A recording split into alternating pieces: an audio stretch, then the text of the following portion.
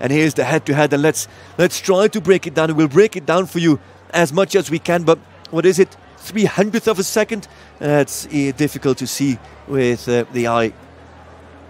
Here, Lynch should be ahead. Yeah, he is. Here's the rollback where Beerbaum should close up on Lynch. He does indeed, takes the lead. Stay all inside of that Bruxelles ornament and still fraction ahead. But I think that actually Lynch should pick up here. And he does. Lynch gets ahead of Beerbaum at the center.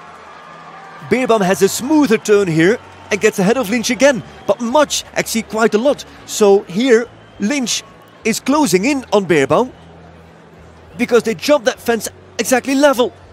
And in the end, it is Ludger Beerbaum who wins by 0.05 of a second on Mila.